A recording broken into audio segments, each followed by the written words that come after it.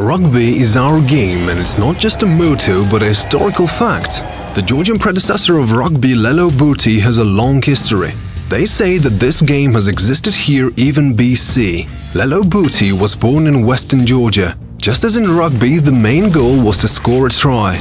Villages competed with each other on a distance of 3 to 5 kilometers. Everybody was involved, the young and the elder. Droeba newspaper wrote in 1882, 1,500 footmen and 500 horsemen took part in Lelo Buti, organized by the Dukes of Mgaloblishvili in Kurashvili village. Special ball was made of rough leather. They would pack it with grass and sawdust, pour red wine and leave it overnight in a pail full of water to make it even heavier. The weight of the ball would become as heavy as 16 kilograms.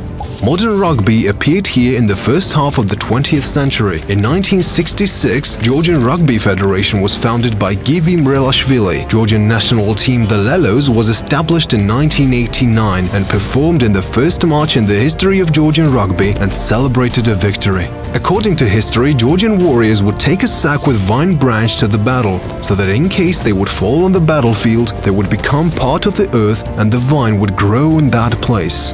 Symbolically, this vine branch is depicted on our rugby players' kits. Giorgi, which is portrayed on the jersey of our team, is an ancient Caucasian symbol of the sun, and its curved wings represent the eternity of life. Nowadays, Georgian rugby and rugby players boast with an increased worldwide popularity. The Lelos have presented our country thousands of kilometers away. Let us wish that victory is always with our lads. Rugby is our game.